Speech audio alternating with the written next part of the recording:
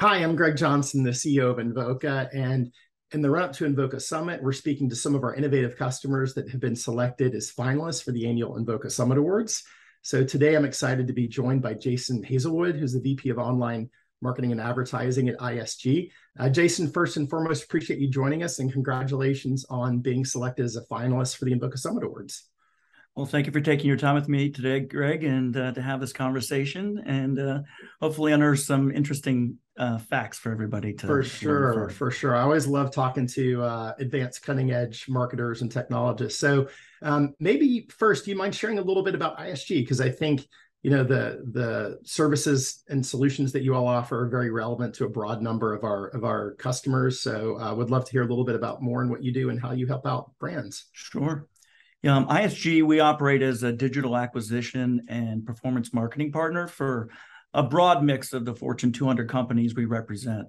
So from both the marketing side of the house down to the sales floor, closing out the lead, we handle the full end-to-end and work really closely as a partner with the brands that we represent. Now, one of the things that I really enjoy about working with customers like you all is if I'm going to contrast you to a big brand that we may be working with. A brand, you have like the marketing team that sits over here, the contact center team that sits over here. They report to different people. They never really work that well together oftentimes. Whereas an organization like you, it's like a fine-tuned engine because all of you are working really closely together. And so I find that a lot of the use cases that ISG pushes us as a company on tend to be more advanced, tend to be more sophisticated, which is a technologist I love. So I'm going to, we've worked with you on what I would call like fairly basic online, offline attribution, paid media optimization. We could talk about that all day long, but I kind of want to move to some of the more interesting things. One technology that is very much all the rage in the market today is CDPs, customer data platforms. You all have been using that technology for several years. You've integrated Invoca data with it. Do you mind sharing a little bit of a perspective on how you use CDPs broadly, and then how does Invoca data fit into your CDP activation strategy? Sure.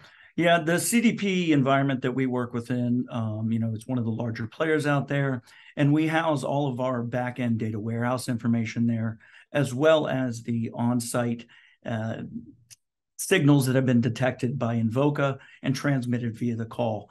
So it acts as an initial front end, sending data over to the CDP, and then collecting all the various data points that we want along the customer journey to be able to expose and share back to our CDP audience list for both retargeting and similar audiences. So we found great success leveraging the CDP across all the various channels, whether it be social, and other paid media outlets. It's been a very useful combination of the two platforms. Yeah, one of the things that we often find with customers is they're surprised how much activity they get driven by marketing, but oftentimes how little of that actually converts. And so sort of breaking down who are those people that are interested in the category and the product that are talking to us, but how do I go re-engage them? And that's where it's interesting to see the work you all are doing, I think specifically around retargeting, re-engagement, and CDP, because part of me thinks that's like some of your lowest hanging fruit from a cost efficiency point of view as a marketer.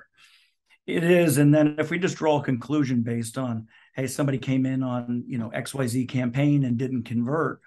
Well, no, we know they came in on a campaign for one need, but throughout their journey, they stopped along the way and had multiple needs that interest them that we can then gather and collect and send to our CDP to be able to key off of in various use cases. Yeah. Now, I know one other thing that you all think a lot about is volume, reliability, and scale, which is really important to us. I say to our engineering teams oftentimes, we're like a virtual cash register. Like if our system isn't performing at scale, that means our customers aren't going to be able to drive sales and revenue, which is very, very important to them. Do you mind sharing a little bit about how you all at ISG think about scale, automation, and making all those things work? Yeah. So from an automation standpoint, I mean, that's been a key driver for success on our side, and, lend a lot of that credit to the Invoca integrations that we've put in place, and the, double-digit increases in both calls and, completing orders with quality customers based on the data that we have there and the integration that we can key off of at a very granular level that we couldn't do before. The other thing with our choice of going with Invoca at the time, we vetted for about 2 years in advance of our 3-year relationship we've had with you guys, trying to find the right partner to work with. During that time, we kept getting met with the other players in market not able to meet our requirements for volume, as well as some of our more technical implementation capabilities that we wanted to put in place. Multiple tagging scenarios for different use cases on different type of web properties we have. So we are currently running about 32 different web properties that we maintain that are all running off the Invoca platform. And, with the success we've seen there, we've done automation across the board on every single one of those properties for all of our paid efforts where applicable. Got it. And the other thing that you all do is really connect the dots between the marketing online digital journey and the contact center and with the sales agencies. Do you mind talking about that a little bit more? Yeah, so one of the big things that we are able to do now with having, since the majority of our conversions, about 98% of our conversions happen in an offline manner, we really need to understand what the person's intent was. So leveraging Invoca, we're taking in some of those components that we're not only sharing with the CDP, but unearthing it to our call routing systems and to our agents to be able to make informed decisions about how the conversation should flow, but keeping it as just that, a conversation and a get to know type scenario, not explicitly driving a certain, path down a script.